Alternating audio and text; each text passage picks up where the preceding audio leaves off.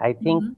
one of the things that we will see is possibly the expectations from employees that technology will really become much more integrated around how work is managed rather than how performance is managed, recruiting is managed, career is managed, learning is managed. So I think they will start looking more at a super app or a platform that provides them a view of how they should manage work end to end, whether it is questions around safety of the workplace, whether it is questions around how do they upgrade skills, whether it is questions around how their work is allocated and how their goals are managed. So I think there will be an extension of from HR tech to almost what I think is starting to be looked at as work tech, rather than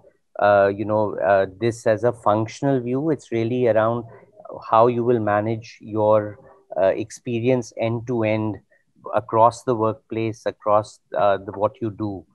So that's one just additional submission I wanted to make.